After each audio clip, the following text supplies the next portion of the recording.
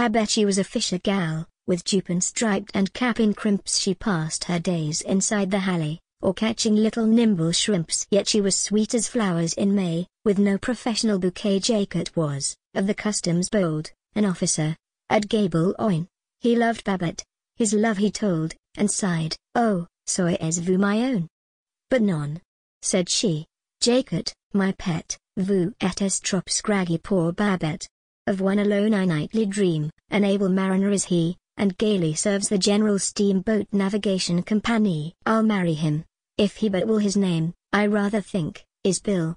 I see him when he's not aware, upon our hospitable coast, reclining with an easy air upon the port against a post, thinking of, I'll dare to say, his native Chelsea far away. "Oh, mon!"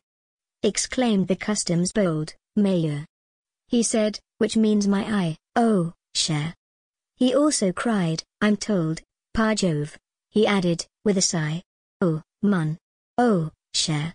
Meilleur par Jove, n'aime pas cet enticing cove." The Panther's captain stood hard by. He was a man of morals strict. If e'er a sailor winked his eye, straightway he had that sailor licked, mast-headed all. Such was his code. Who dashed or jiggered, blessed or blowed, he wept to think a tar of his should lean so gracefully on posts. He sighed and sobbed to think of this, on foreign, French, and friendly coasts. It's human nature, p'raps. If so, oh, isn't human nature low?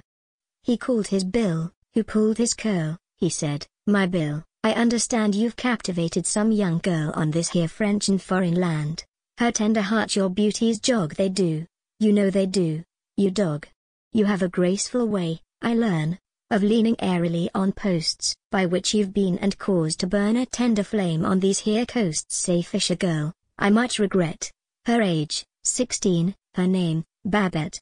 You'll marry her, you gentle tar, your union I myself will bless, and when you matrimonied are, I will appoint her stewardess." But William hitched himself and sighed, and cleared his throat, and thus replied, "Not so, unless you're fond of strife, you'd better mind your own affairs. I have an able-bodied wife awaiting me at Wapping Stairs. If all this here to her I tell, she'll larrup you and me as well. Skin deep, and valued at a pin, is beauty such as Venus owns. Her beauty is beneath her skin, and lies in layers on her bones. The other sailors of the crew they always calls her Wapping Sue." "Oh!" the captain said, "I see. And is she then so very strong?"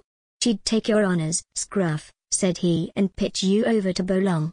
"I pardon you," the captain said, "the fair Babette you needn't wed." Perhaps the customs had his will, and coaxed the scornful girl to wed. Perhaps the captain and his Bill, and William's little wife are dead, or perhaps they're all alive and well. I cannot tell.